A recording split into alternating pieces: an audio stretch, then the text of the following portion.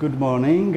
My name is Yonas Geda. I'm a medical doctor here at Mayo Clinic. I am Associate Professor of Neurology and Psychiatry at the College of Medicine at Mayo Clinic. This morning, I would like to tell you about a study we conducted in Rochester, Minnesota. It is called Daily Caloric Intake, Aging and Mild Cognitive Impairment.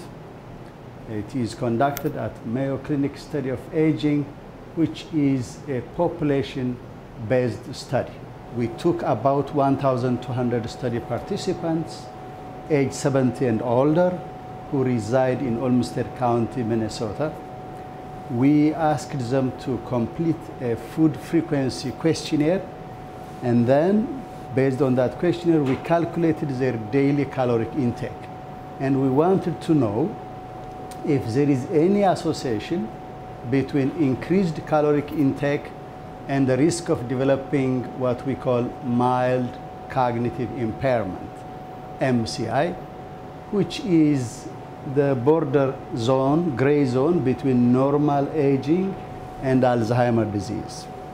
And indeed, we found out that the higher the daily caloric intake, the higher the risk of MCI.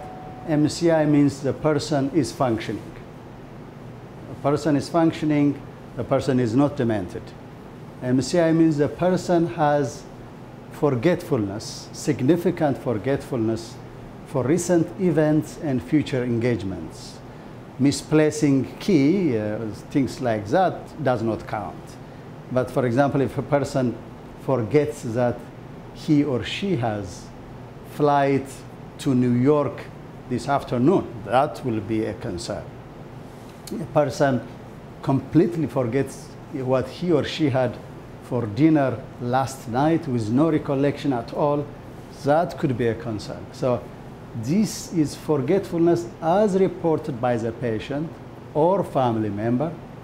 Additionally, we ask neuropsychologists to test the person's memory function, and if the person's memory function is less than her own peers, they compare them. The neuropsychologists compare, they have what they call normative group.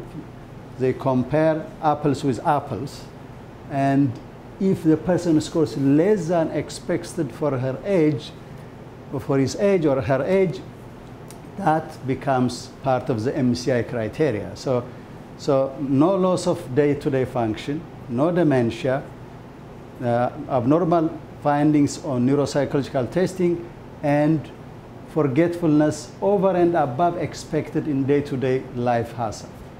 So that makes MCI. Watching one's diet has benefit for many things. In fact, one thing at one time I heard is that what is good for your heart is good for your brain. So watching what we eat is very important, and our finding further reinforces that.